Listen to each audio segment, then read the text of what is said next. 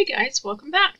So I promised that I would be making a project with the Bond Crafter 1-to-1 epoxy resin, but this time I was going to actually use my equipment, so that's what we're doing this time. So what I have here is something that I haven't made in a while. This is my faceted jar mold with lid. And you can see that it's very detailed. It's got lots of little facets all over it. And over here I have 6 ounces of my Bond Crafter 1-to-1 epoxy that I have added some ghost green mica powder from Eye Candy. And I have run it through the debubbler for about 10 minutes. So, that being said, one thing that I am going to do is, because this is so detailed and so faceted, I am going to go around and spray some 99% alcohol in it, just to try to get into those facets to keep bubbles out of it. Big bubbles, you know, little bubbles I'm expecting, but big bubbles I would like to keep out of there. Get down in its little nubbins for the lid. Now the container itself is 3.5 ounces. The lid is 2.5, so that's why I made 6 ounces of resin. So let's go ahead and get this poured in, and I'm going to go slow.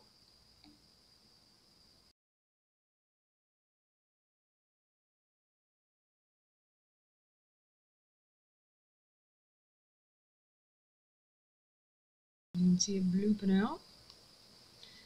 So while that's settling for a minute, we're going to grab our lid.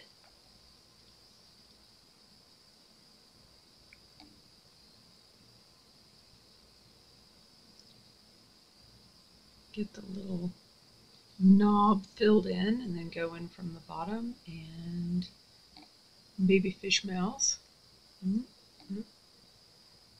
Try to get any bubbles out of there that may be hiding.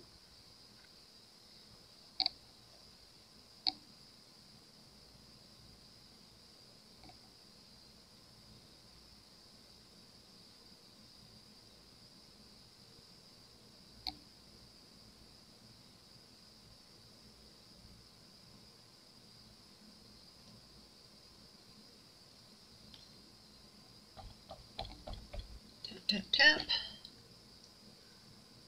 Okay. Move back over here, see how we're doing.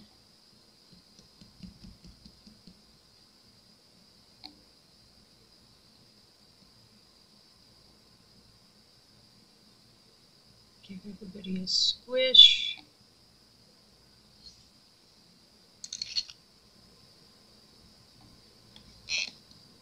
Okay.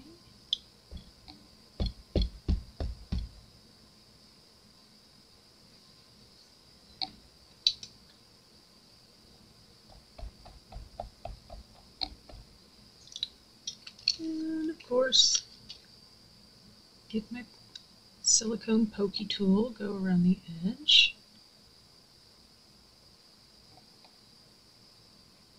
Because this does have a lip of the right-angled persuasion.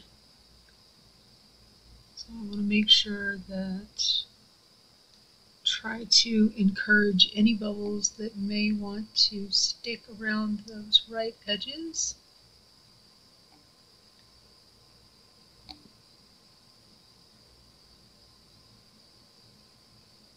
To come out.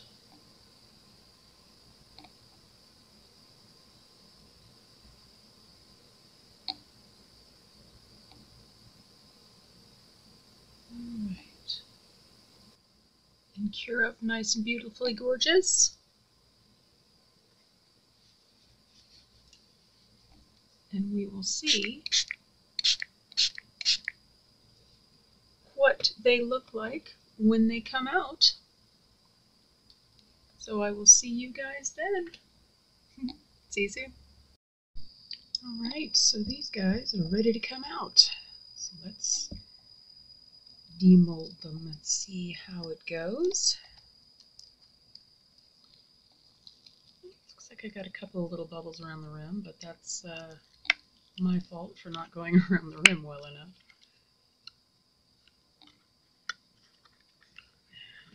Let's get our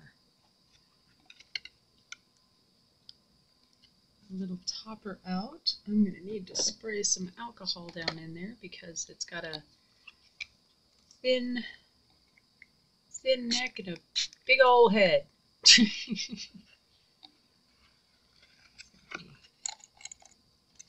Get that loosened up. And I knock over everything in the process. Oh, isn't that nice?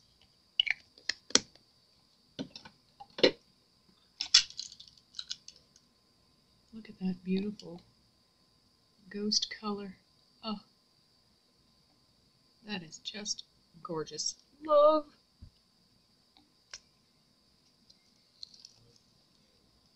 Alright, now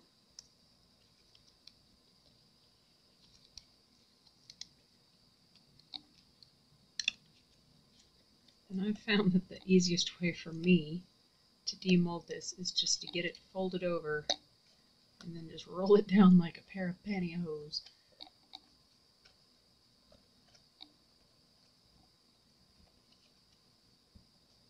Even though I don't think I've worn pantyhose in a million years. But still, you get my meaning.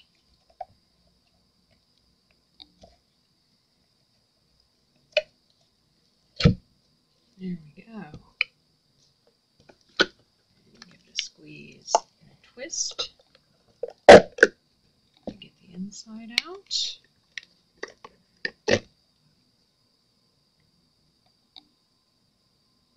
And there she is. Isn't that lovely? And I don't see... Do you guys see? Okay, there are a couple of little bubbles around the top, bottom, but that's really neither here nor there.